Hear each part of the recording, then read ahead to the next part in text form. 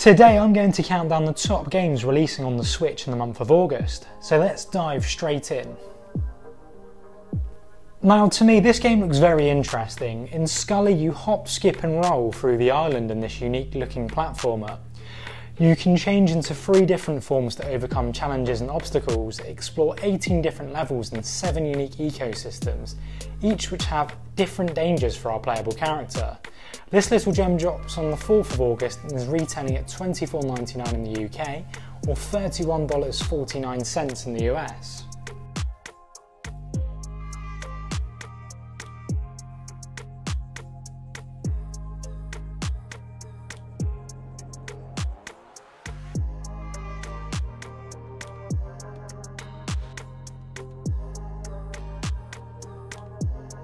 Let's be honest, no party sports game is probably ever going to be as groundbreaking as Wii Sports, way back when it released over 10 years ago, but couch co-op sports games are still super fun to play with friends and family.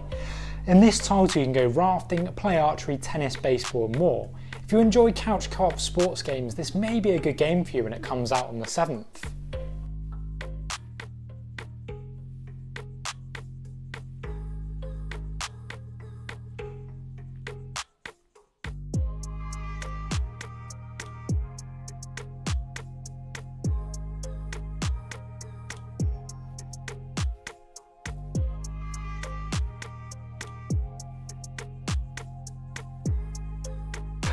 I'm a big fan of the Castlevania series, so when I heard we were getting Immortal Realms Vampire Wars, this really did pique my interest, but it wasn't what I was expecting, as this is a strategy game.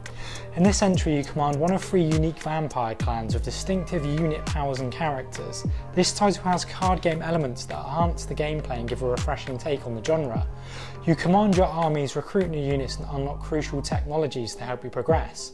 If you're into strategy games, this may be worth checking out when it releases on the 28th.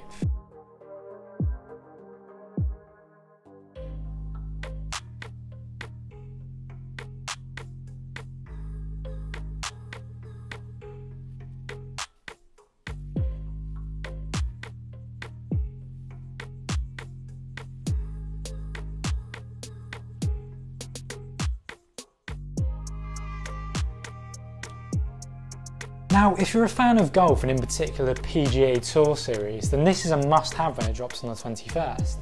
In this title you've got an all-new PGA Tour career mode where you challenge to become the next FedEx Cup champion. PGA Tour pros and new courses including TBC Sawgrass, Eastlake Golf Club and more. To me it looks like 2K Games have done another excellent job with the graphics on this game, and as a massive sports fan I look forward to giving this one a go.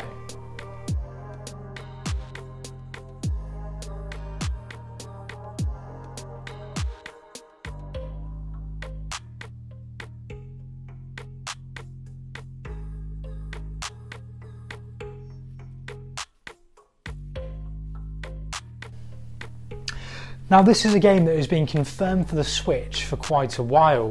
It was initially set to release at the start of the year and had since been delayed. However, around 2 weeks ago we got the green light on the Square Enix site that it will come out on August 27th.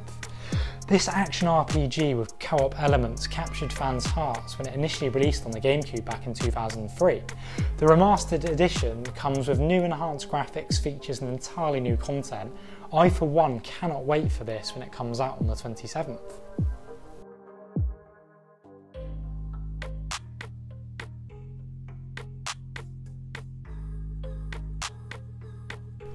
The award-winning survival horror series Remothered returns with Remothered Broken Porcelain on the Switch. This title includes stealth gameplay where you have to distract enemies in order to escape. You also have challenging puzzles to solve and a roster of charismatic characters that you'll grow accustomed to. If you're into your horror games, this may be worth a look when it comes out on the 25th.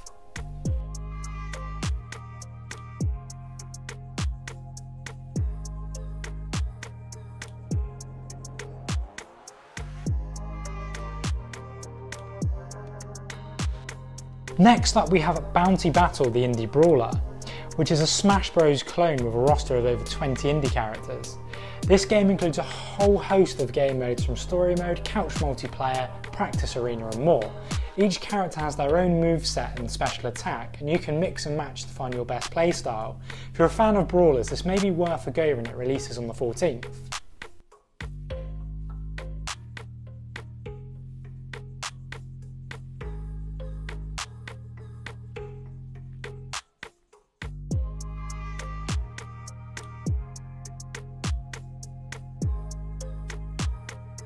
Now, this one is a rumour, but the sources online seem pretty legit, and that's the release of Tomb Raider: The Ultimate Experience. So we had a graphic pop up a few days ago saying it's coming on the 27th. If this is true, we'll be getting 3 Tomb Raider titles in one for Nintendo Switch, which in my opinion is amazing news. I believe we'll be getting 3 remasters from the original Tomb Raider era on PS1. As I said, if all is true, I feel this is the biggest release of August and I cannot wait for this. No Straight Roads comes out on the last day of August and is described as a unique action-adventure game that combines rhythm combat of a vibrant world. In this game, you fight an evil empire and lead the musical revolution to take back control of Vinyl City. Players can attack, jump and move freely to the music in order to progress in this game. This title looks pretty funky to me and I look forward to trying it out at the end of the month.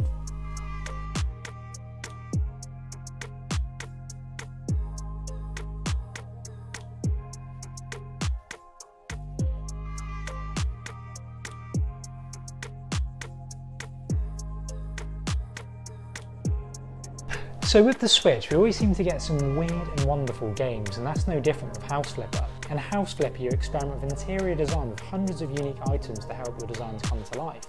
The ultimate goal of the game is to manage your budget and make a profit.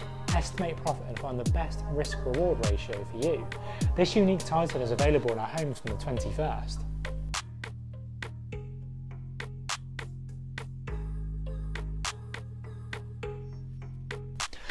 Overall, a very quiet month for the Switch, and I'm hopeful we get some stealth drops announced in the coming weeks. What are your thoughts on this month? Let me know in the comments.